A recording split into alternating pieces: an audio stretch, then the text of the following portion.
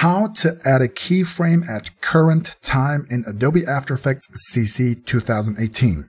Sometimes you just want to add a keyframe without changing the value. I mean, since here in this example, since the stopwatch is on, you could go in and tweak the value here and then change it back to what it was, and this will record a keyframe automatically.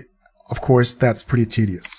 So you could, of course, also click on this little symbol here on the left side and add a keyframe without tweaking the values at all. But there's a really handy shortcut for this, and that's Alt, Shift, and the shortcut for the value that you want to add a keyframe to. Let's say the position here, that's P. So we hit Alt, Shift, and P, and on the selected layer, it will add a keyframe with the given value.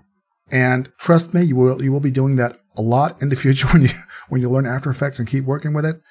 So the other values, as we have scale here, that will be Alt, Shift, and S to add a value here.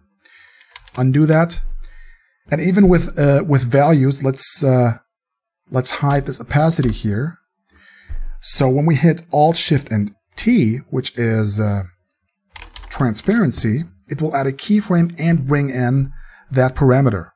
And that's a really great way to add keyframes on the fly without tweaking the value.